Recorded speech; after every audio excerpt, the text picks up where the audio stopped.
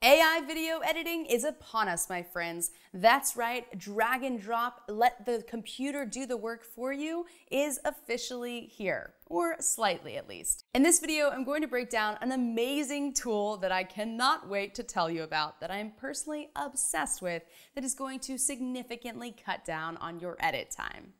I'm Amanda Horvath, and I help eliminate the obstacles to getting you sitting where I'm sitting right now, in front of the camera, sharing your message with the world. So if you're looking to use video in your strategy this year, then be sure to subscribe and click the bell to be notified every time I release a new video. The epic tool that I'm introducing you to today is called Timebolt. It is an amazing software that will find all of the gaps within your video and cut them out. Whether it was just you sitting there and thinking about what to say next, or a gap between words that would make your video edit much faster and engaging to watch. Now, before I save you a ton of time, let's have a little fun. Think about the last video that you edited and how long it took you to edit it, and go ahead and drop that in the comment section below. And now let's save you some time.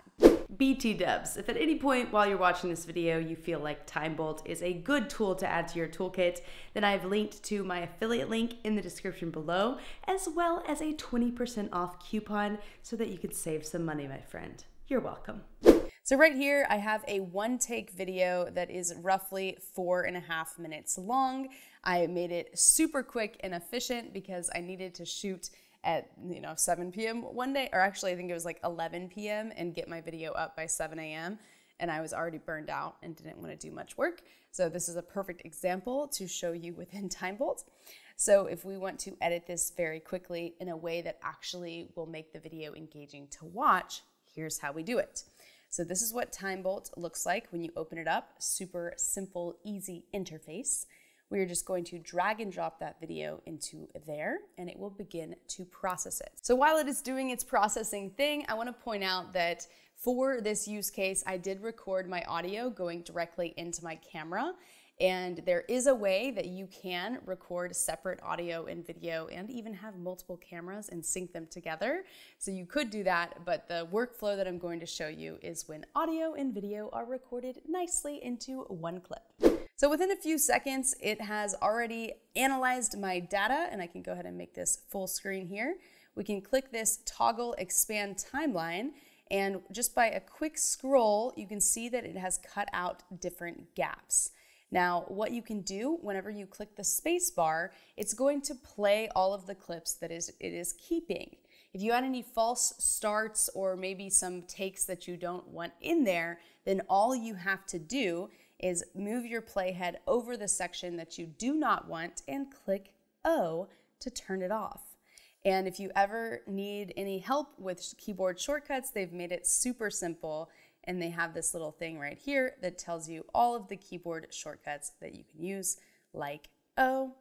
And so you just click play, listen, and if you want to keep one that is turned off, you can use that same function to turn it on and off.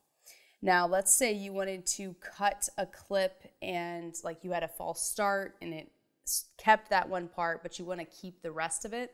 So let's just pretend here. What we can do is split this track by using Command D or Command B. Once again, you can use the keyboard shortcut, split timeline right there in order to do that, and click O in order to turn that off. So you would listen to the full video, turn anything off that you don't want on, and then you go ahead and export the clip. In order to export the clip, you just scroll on down, and right here, you can choose where to save the file by clicking Change Output File Path, or you can double check that that's where you want to save the file. That's fine too.